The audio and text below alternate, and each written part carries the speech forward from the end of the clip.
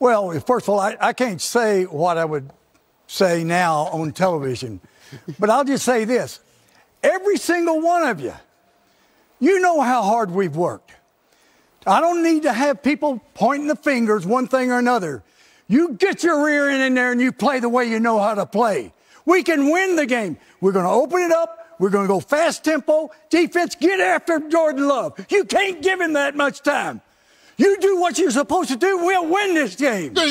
All right. That got Michael fired. He's got everybody fired up. No, Mike, no. Let me get in front of you. Me first, you, Ryan.